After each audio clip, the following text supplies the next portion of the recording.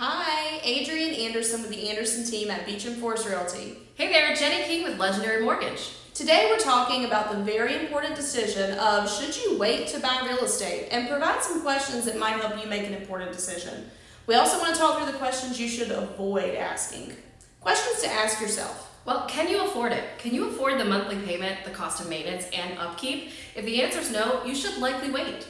Do I really want this? Does this bring me joy? Does it accomplish a goal that is important to me? Do I even have real estate goals? If the answer is no, you should wait.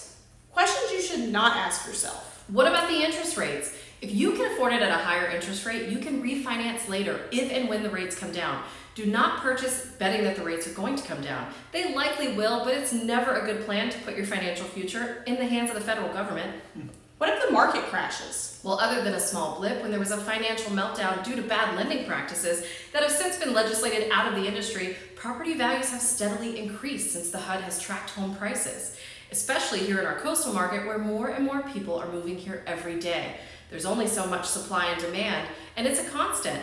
Will Rogers said, "Don't wait to buy real estate, buy real estate and wait."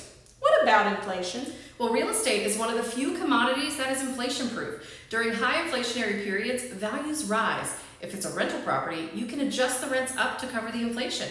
Ooh, what about elections, wars, all the talking heads? I tell you what, ignore it. It's all noise. Real estate has been proven to be the best investment and way to increase generational wealth for centuries.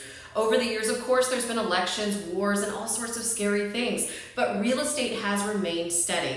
Entrepreneur Marshall Field said buying real estate is not only the best way, the quickest way, and the safest, but the only way to become wealthy. Such great points, Jenny. If you've seen something today that speaks to you and you want to have a conversation, reach out to us. Adrianne Anderson with the Anderson team at Beach and Forest Realty. And again, Jenny King with Legendary Mortgage. We can't wait to connect with you.